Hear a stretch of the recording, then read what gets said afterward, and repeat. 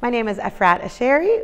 We cannot wait to perform here at the Wortham. I'll be coming with my company, Ephrat Asherie Dance, in the beginning of March. Odeon is a piece that's really near and dear to my heart. My brother, who's an incredible pianist, is the inspiration behind this because he is the first person I ever heard play this music. And this music is by a Brazilian composer named Ernesto Nazaré.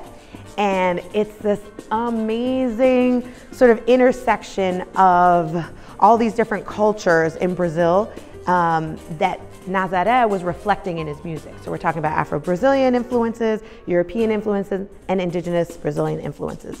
Music is really layered, it's really complex, it's really rich, it's so easy to want to dance to it. And I heard my brother playing it and I said, okay, let me hear more. Can you show me more of his music? And he started to, and then I said, oh, we got to make a piece. And this was the second time I collaborated with my brother, so it felt really good to also be extending that collaboration with my brother.